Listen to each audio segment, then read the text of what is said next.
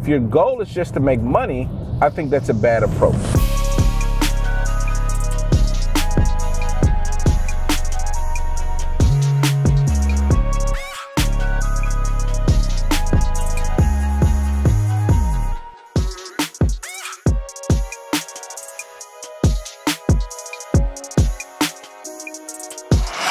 Hey, what's up, vlog? A couple things today. We're gonna meet up with Adam today, and in order to figure out a little bit more about what he wants to do in terms of being an influencer and how we can move that in a positive direction and grow his presence. And also more in a business venture, see what type of business venture we can drum up in order to be more successful ourselves. So we're gonna go ahead and do that. We're gonna go to his compound and figure some stuff out like that. Then we're gonna meet up with a guy later on today who's a marketer, and learn a little bit more about the marketing aspects of things and maybe some ways I can improve my business on marketing as well. So stay tuned for that, all right?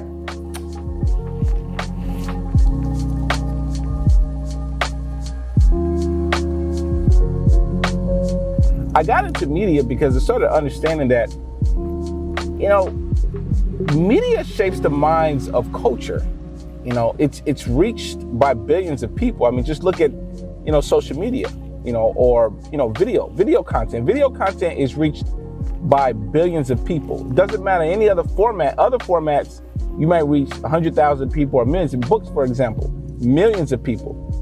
But it's no competition when it comes to video format. Video format reaches billions of people, you know? Think of some of the most highest selling books, you know, Harry Potter, for example. Now, don't get me wrong, it's reached a lot of people, but the movies took it to a whole nother level. And it's just the same thing. Anytime you go into video format, you go to another level.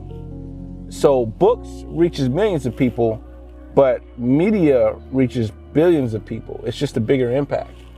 And respecting that process of the groundwork of putting years of work in order to get to that level really put you in a position to understand more about how to cherish that impact, how to really create content that is purposeful and content that's really going to have a positive impact on people's lives. Hey, I'm at a loss for words, but you know what to say. I had one hell of a day. I'll risk it for your paradise. I'm on my way, girl, I'm on my way. I need my plug, baby. I need my plug. Power me up, baby. Power me up. I need my plug, baby. I need my plug. I'm getting low on my energy. So when COVID hit, we locked the gate. So you can see. Is this a Gran Turismo? Yeah. It's my baby. And then we have this farm over here, and the goal is we're actually ramping it up to provide food for 100 families. So we're gonna start donating food in the area. Because you know what it's like when you're poor, money don't help you because the money hits the bank account and then it gets eaten by the bank. Yeah. But you give somebody groceries and now you're actually helping people. Yeah. Hi. Come on.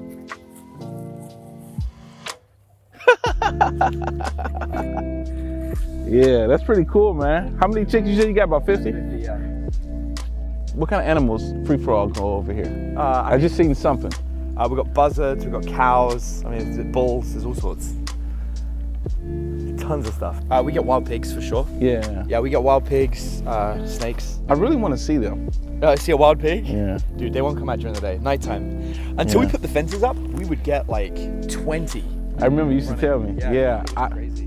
That's where I do all my video trainings from. That's where I outline all my strategies. That's where my intern sits if he's learning to paint. That's where I paint.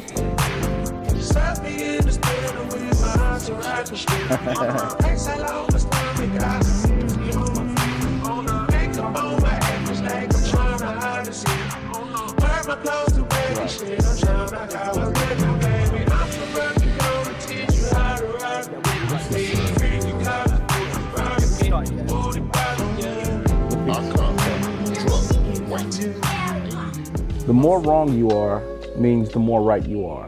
And what I mean by that is, when you're wrong, that means you made a decision. And when you make a decision and then you understand that you were incorrect in the information that you had, that gives you an opportunity to learn more. And therefore, you're no longer wrong anymore, you're now right. So, the more wrong you are means the more right you are.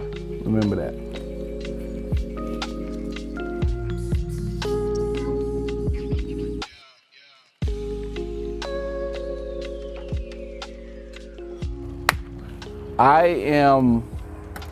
I'm gonna call you tomorrow, and then that proposal for exactly how we're gonna work together for Psychology Hacker is gonna be sent. And then what we'll do is we'll figure out a good schedule that works out to be shooting the videos, and then we'll go from there. Dude, fuck yeah.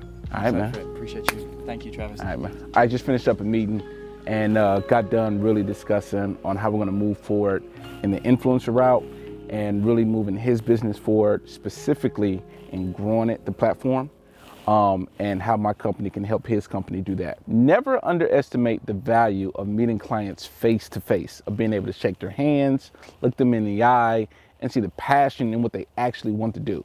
Fortunately, I was able to do that with Adam on his 40-acre land. You know, just thinking about that just gets me to thinking about the importance of being self-sufficient, self-sustaining. Just had a quick meeting, got done with that, and now it's on to the next one.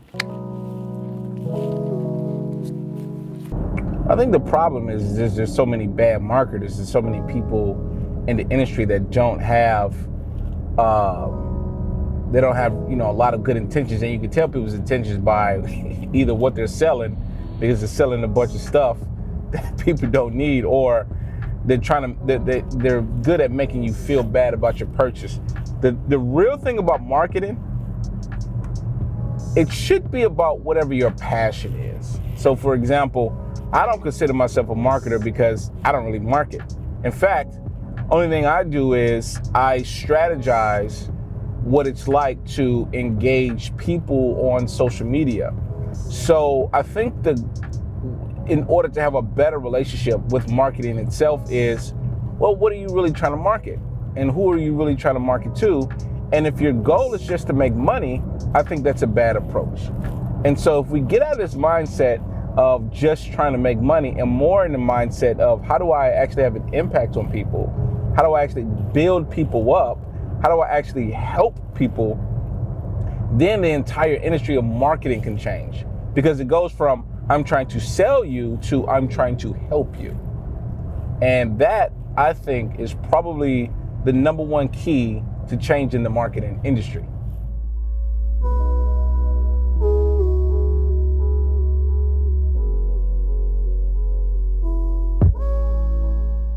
All right, about to meet up with Peter. He's a marketer here in Austin, Texas. And yeah, man, just about to bounce some ideas back and forth with him and see if we can either work together or I can figure out how to get some game from him and incorporate some of that knowledge with my business. So I always look at anybody that I meet in terms of a business sense, look at it 2 ways. If I can't work with them, I try to get some sort of knowledge to use in order to expand my business, grow my business, or to just utilize, period. Even if I can't do that, I still try to form a positive relationship with them in order to network. You know what I'm saying? So when you build up positive reputation, positive relationships with people, then somehow, some way, it always comes back to help you in the long run. So yeah, that's what we're about to do right now.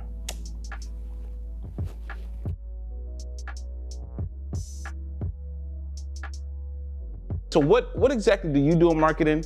And I would love to see if I could, you know, get some business done with you, man. Yeah, man. It's been a hot minute since we've done anything. Yeah. Seems like a shame because. Yeah, it's been a minute, man. I still do direct response primarily, conversion optimization for, you know, a couple consulting clients these days. Partnered on a skincare company out of Australia, so I'm CMO of that, and then I still do write a good amount of copy. So scripts, ad copy, emails, long form, VSLs. So you do emails too? Yeah, everything and anything. Primarily like health and wellness these days. You're still working with mostly influencers, right? Yeah. Yeah. What I like to call edutainment. Education stuff's always great, as long as it's not like too swarmy, you know, like the make money online stuff can get a little whack hat. It's Yeah. You know, make X number of dollars every week, like ridiculous claims. Yeah. And that shit, you know, at the end of the day, like it doesn't fly past what I call the grandma test, which is, you know, if my grandma were alive and I was telling her what I was doing, one, would she have any idea what the hell I'm talking about? But two, you know, are your family members gonna like actually be proud of the shit you're working on, or is it just like stuff that you're doing to make money, right? Exactly. Purpose driven. Yeah. Yeah. So if it's just about the money, you're just gonna burn out. You call it the grandma test. I've never heard that before. Last I heard, you know, you were, or last we talked, you were helping out a couple of influencers that really, you know, are focused more on the passion side of their impact. So like there's impact stuff, but if you're not, like I could go pick a nonprofit or a charity or something to work with or start my own, but if I don't care about it, right, or if it's not like the thing that lights me up, it's not really gonna have that much effect. Yeah, so I try to make sure that if I work with somebody, that it's someone I believe is going to have a positive impact. Over the course of the last few years, I mean, I've worked with, you know, a ton of people. Obviously, I still work with a lot of the guys that, you know, I was working with before, but I like to make sure I continue to work with people I believe are making an impact. And I think what I'm going to do now is focus on like 10 really good clients and then just go really hard on them. And that's it. I think I'm gonna do that. Just like focus on 10 solid clients and then just, that's it.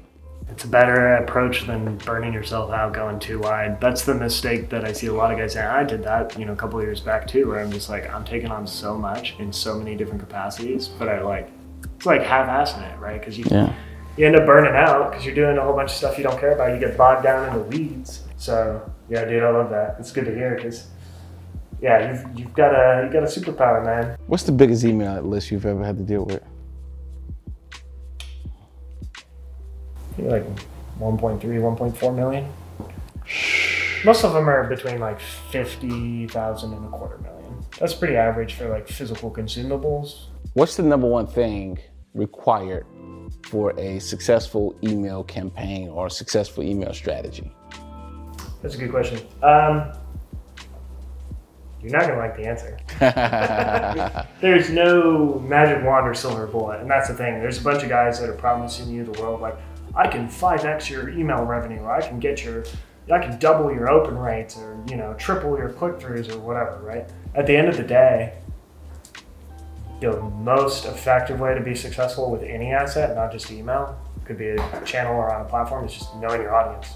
What do they want? Why are they engaging with you, right? Why are they coming to you? Why are they watching your videos, opening your emails, engaging with your ads? If you're selling them something, if it's, you know, pretty heavy on buyer intent, like you're kind of hammering them with offers of some kind, you know, that's on the one end of the spectrum versus, hey, I just provide a bunch of value and occasionally make an offer, right, to monetize. Two totally different schools of thoughts, and they can both be super effective. In the next couple of weeks, and we'll get some of the guys and go have a drink or grab some coffee or something. Maybe try to pull DG out of his hole. Yeah, let's do it, man. I'm here every other week, man. All right, just wrap with Peter Hewlett. Just figuring out different ways to network, ways I can be more fruitful with my marketing, with my company. And yeah, man, just seeing if we could bounce ideas around to really do more together. So just got through wrapping that meeting up. And one of the most important things I've always liked when working with the people I work with is it's always impact driven, right? You have to care about the people that you work with, and you have to care about the people that you're trying to help, that you have an impact with. That's the reason why I've never been cool with the idea of just making money. These get rich quick schemes from people and all that, you know, that's not really that's not wavy at all. So yeah, always be mindful of who you work with, the people that have integrity, people that really want to have an impact on people's lives, and people that care actually about the consumers, the customers, and everybody you're trying to impact. So yeah, all right. If you like this vlog, like, comment, subscribe.